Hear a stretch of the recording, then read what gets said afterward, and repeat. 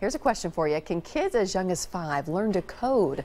It's already happening at one Brentwood elementary school. All week long, different classes are being paired together with older students helping the younger kids with the basic principles to one day build their own website.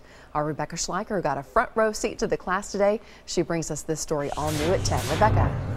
Well, Carrie, Sunset Elementary School has all 37 classes learning to code this week as part of a national push for computer science.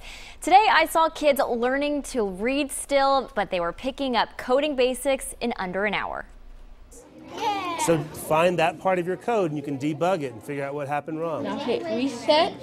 Now hit run. It may look like these young students are just playing computer games. Should we go right here or should we go up? But actually, they're controlling the game. We are playing Minecraft on our code and we're having lots of fun. All right, who y'all gonna be? Learning how to code it. It's so awesome. They dictate where their character can go and have to solve puzzles to make it to the next level.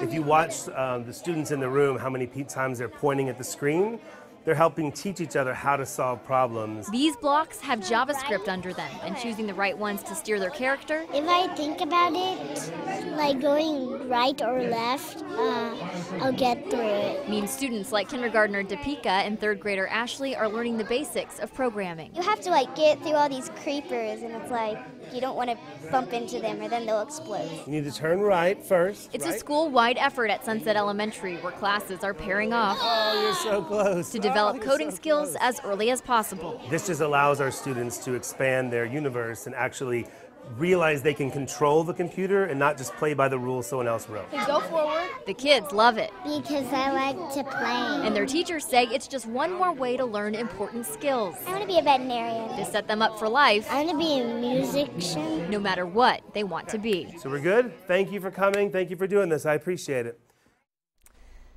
And Mr. Hallowell says the first lesson he teaches the kids in computer lab is how to use a mouse. He says most kids don't know because they're so used to touchscreen devices at home these days.